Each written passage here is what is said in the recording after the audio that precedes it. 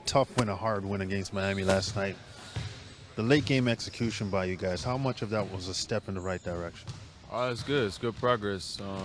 Guys made a lot of big plays last night down the stretch. I thought that we executed our game plans and didn't play a perfect game by any means. But when it mattered most, I thought that for the most part we were in the right place at the right time. And that's half the battle, is just being in the right position. So got some key defensive stops, got some opportunistic scores, and obviously the game winner from Danny was just a great execution out of a double team for Kawhi to pass it to Serge and Serge to the next man. So that's the type of steps that you want to be making as a team, going forward. It's a good finish, but that third quarter changed for you guys defensively. They were shooting close to 55% in that first half. That third quarter, you guys got them down to 44%. What transpired? A little bit more intensity for us, and making some shots helps a little bit, helps the flow of the game. So the flow is always messed up when you're not getting any stops and you're taking the ball out of the net every time. But once we're able to score and slow them down a little bit, we kind of got the momentum back in our favor. And I think, for the most part, we changed a couple of things we were doing, but for the most part, we just dug in a little harder, played a little harder, played a little tougher, and fought through, some of the fouls and the rust and the sluggishness that was holding us back in the first half. Fred, by the time tomorrow's game hits and then your last game against Chicago, you guys have played 38 games before 2019 hits. Wow. Does that seem crazy how much has been jammed in, almost half your schedule in the first 2.5 months? Yeah, it's been a grind. It's been a grind, playing every other day for 2-3 months now. But that's the NBA. We're professionals. You got to go out there and be prepared and do the things necessary to play at a high level, night in, night out. The good news is maybe it'll slow down a little bit towards the end of the year, but all in all, we're just grateful to be in this position and go out there and lace them up every night. To that point, then I guess it's essentially like the same amount or close to the same amount of games. Yeah. 3.5 months to Right. close the year, and you guys don't even go to the West Coast. Yeah. That's been 2 years in a row. I think it's been like that, where we've got our West Coast stuff out of the way early, and kind of get our legs underneath you. You don't really have time to really think about how much traveling you've done, and but.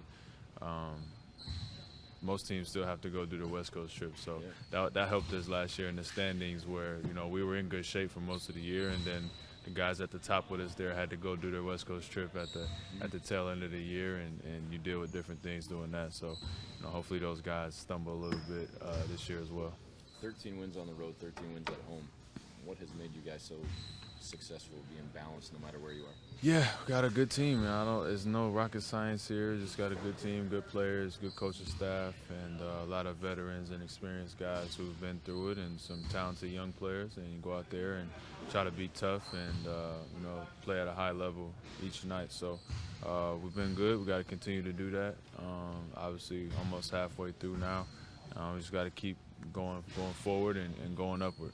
And obviously, you guys had a pretty good finish to the game last night, resulting in a win. But what clicked for you guys down the stretch? Obviously, your big shot, but defensively, you guys made some pretty good decisions late in the game. We got them to miss some. They made some shots in that stretch too, but we got them to miss some shots in the second half more so than anything than that last 2 minutes. Third quarter, I think, was where we made our run and cut the lead and came back. Eventually, we knew the worm would turn, but we continued to scramble, talk to each other. We played a little bit of zone. Coach went to that. It usually doesn't work that well for us, but it did for quite a bit, and it got us back in the game. Where they were kind of confused of how to run their offense, and so they started missing some shots. They were hot in the first half. They hit a lot of shots. You mentioned the third quarter where things kind of changed. What was so different about the approach coming out of the locker room? Because in the first half, Miami shot almost 55%. So what changed out of the locker room? Well, we were getting our ass kicked, man. So we knew it wasn't a secret. It was pretty obvious to us, the world, and everybody around us. We knew we had to come out and play better, and fight. So we just continued to fight and try to fight harder and try to get back in the game, because we knew if we didn't, we would get embarrassed. But we did, and so luckily, regardless, we didn't. I don't think it was a big change. I think they just missed some more. We made some more shots. They missed some more shots. That helped a ton. But it's us having that chippy edge and coming in with a little more intensity and fighting a little bit harder definitely helped them miss some shots. Dan, how aware are you of late game situations? Not in terms of what? Well, we saw a stat the other yesterday. I don't think about stats. No, in the last 10 years, you've got as many game-winning go-ahead shots. I'd rather not hear about the stats. Okay, but I'm just saying, What hones your focus late in the game? I mean, it depends on time and situation. Obviously, if we're winning, regardless if we're winning or losing, but if we're winning, obviously we want to take care of the ball and get good shots. If we're losing, we got to make some plays happen, regardless of who that may be. And, you know, it might have to be me, and it doesn't mean you have to make a shot. It might be just making a play, whether it's defensive stop, a steal, a block, or a transition push and finding the guy in the corner. So in those situations, you have to figure it out. And, you know, when you're down or even if it's close, you want to be able to step up and make those plays, whether it's in the last 30 seconds or the last 2 minutes. Every possession, you know, is very meaningful. By the time you guys play Orlando, then Chicago, you'll play 38 games in 2.5 months, basically half your schedule. Has it seemed like that kind of grind where it's been? Yeah. It seems like we're about halfway through. Played a ton of games, especially I've missed one so far. Hopefully don't miss any more, but yeah, it seems as if we've played quite a few games, and I think we're a couple games ahead of most teams in the league. It seems as, or if not even, but we played a ton of games and grinding it out. And these guys are really hounding me right now to get out this interview right now, but because guys are tired, beat up, banged up. We had some injuries, so hopefully we can get through this halfway point and get everybody back healthy. Last one for you. How much does that set you up then for the second half, where you have the same amount of games essentially in 3.5 months? Hopefully no great. West Coast travel. Hopefully great. It'd be great to get some legs under us, be at home, play home court advantage a little bit, and have a little pace, spread out schedule. But you never know. So we still got to get back healthy. We still got to focus. We still got to play the games. But it's better to probably play the majority hard schedule early on, I think, when you're fresh than it is later on in the year, if I had to choose.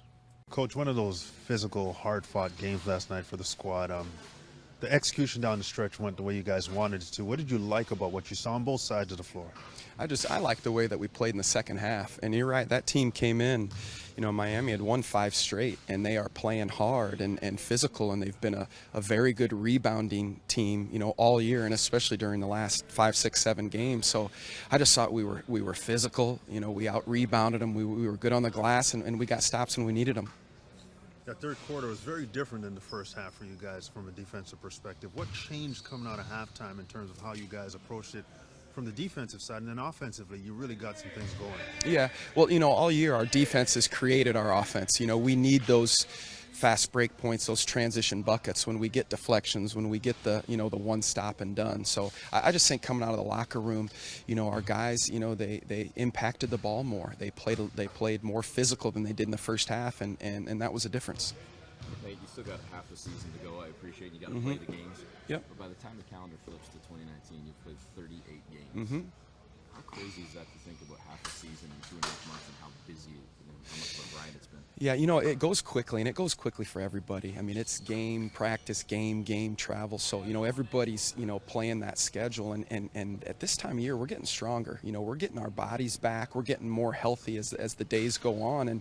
And that's the focus. And you can continue to learn from every game that we play. And that's what we did today. We learned from last night's game, and we get ready for the next one here in Orlando. Nate, you guys have Nick's always talked about finding chemistry and figuring things out. It's sometimes tough to do with all of the variables late in the game. It looked like last night you guys figured some stuff out in terms of offense and defense in your late game execution. True or false? Yeah, very true. I mean, you saw some nice things late in the game. I think it was even from the little things like screening. Yeah. Serge Ibaka had a couple nice screens. He made the extra pass. We found the open man.